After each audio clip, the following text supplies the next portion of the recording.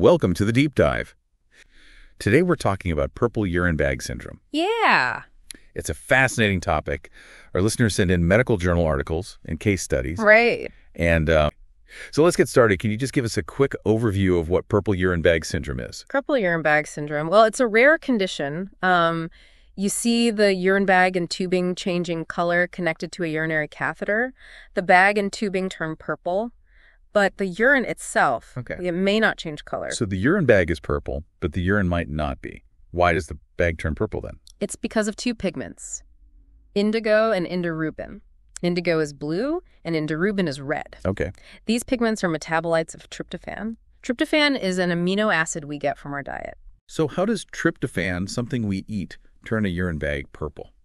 Well, certain bacteria in the urinary tract produce enzymes, and these enzymes convert tryptophan into indoxal. And then indoxal is oxidized into indigo and indirubin, the pigments that make that purple hue. So it's a chain reaction. It starts with the bacteria and then tryptophan. Right. What kind of bacteria are we talking about here? I mean, can all bacteria in the urinary tract cause this? No, not all bacteria. The bacteria we usually see with purple urine bag syndrome, they produce enzymes sulfatase and phosphatase. Okay. These enzymes are needed to break down tryptophan into indoxal. Some of the common bacteria are Providencia stewarti, Klebsiella pneumoniae, Escherichia coli, and Pseudomonas aeruginosa. So those bacteria are the main players, and they make those pigments that cause the purple color. Yes. But I'm guessing there are certain situations where these bacteria thrive, making it more likely to see purple urine bag syndrome. Right. So what are some risk factors? Well, the most significant risk factor is long-term indwelling catheterization. Catheters, they provide a way for bacteria to get into the urinary tract. Okay. And if it's in place for a long time, the risk of infection just increases significantly. Right. It makes sense. The catheter creates an environment where bacteria can multiply. What other factors increase the risk? Being female is another risk factor. Okay. Women are simply more prone to urinary tract infections in general, and chronic constipation can also increase the risk. Constipation. Oh. That's a bit surprising. Yeah. What's the link between constipation and the urinary tract? Well, it comes down to gut bacteria. Okay. Chronic constipation can lead to too much bacteria in the gut. These bacteria metabolize tryptophan. Okay.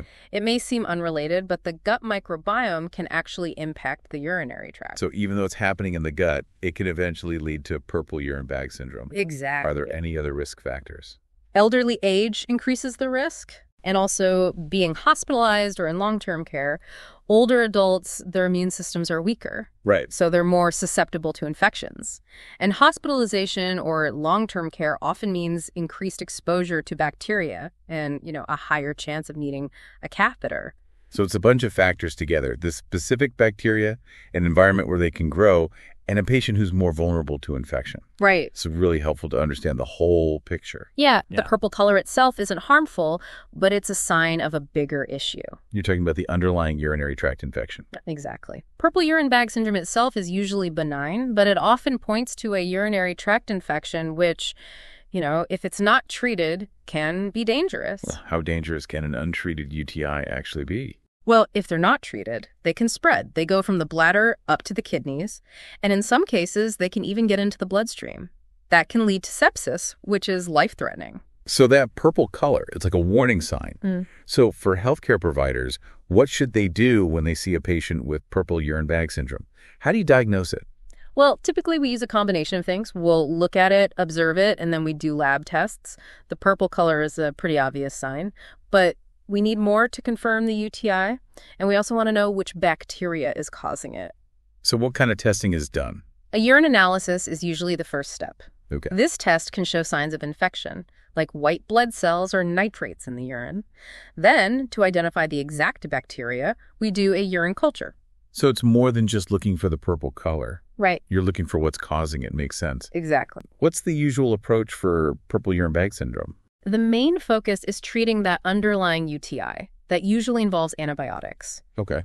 And the specific antibiotic is chosen based on what we find in the urine culture. So you're not just trying to get rid of the purple color, you're going after the root cause. Exactly. Are there other parts of the treatment?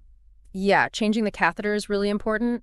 Often the catheter itself is the source of the infection. Oh, okay. So replacing it with a new sterile one, that helps get rid of that source. And of course, it gets rid of that discolored bag too. That makes sense. Getting rid of the infected catheter will stop the infection from spreading. Now, what about prevention? Can we prevent purple urine bag syndrome from even happening? Prevention is always the best way to go. Now, we can't completely eliminate the risk, but there are things healthcare providers and patients can do. This is really valuable for our listeners. What are some of those preventative measures? Well, first, whenever possible, minimize catheter use. If a catheter isn't absolutely necessary, it's best to avoid it. And if it is needed, try to limit how long it's in place. The longer it's there, the higher the risk of infection. So reducing the chance of bacteria getting into the urinary tract in the first place. Exactly. What else can we do? Hygiene during catheter care is super important, like proper hand washing before and after touching the catheter, cleaning the area around where it goes in, and making sure the drainage bag is kept lower than the bladder so urine doesn't flow back up. These hygiene practices help prevent bacteria getting in. It sounds like these practices are simple, but they can really help prevent infection. Are there any other things to keep in mind? Yeah, managing other conditions that might contribute to purple urine bag syndrome is important. We talked about constipation, right? Right. And how it can lead to an overgrowth of certain bacteria in the gut. Addressing that can help reduce the risk of purple urine bag syndrome. And another thing is hydration. Drinking plenty of fluids helps flush out bacteria. So it's a multi-pronged approach. Minimizing catheter use, keeping things clean, managing those other conditions, and staying hydrated. Yeah. All of these can help prevent purple urine bag syndrome. Sounds like we've covered a lot today, from the science behind it to the diagnosis, treatment, and prevention. We have. And it shows how important it is to pay attention to those little signs. They can point to something bigger. Absolutely. Educating patients about the causes, the symptoms, and the treatment options, that can really help. It empowers them, and it can lessen their anxiety. What are the key takeaways for our listeners? Well, the main thing to remember is that even though purple urine bag syndrome is visually striking and can be worrying, it's usually benign. However, it's a sign of a UTI. If healthcare providers understand the causes, recognize the signs, and use the right prevention and treatment strategies, they can protect their patients. That's a great point. Don't just focus on the purple, focus on what's causing it. Great advice. It's been a really informative deep dive into purple urine bag syndrome. Thank you so much for being here today. It was my pleasure. And to our listeners, thank you for joining us on the deep dive.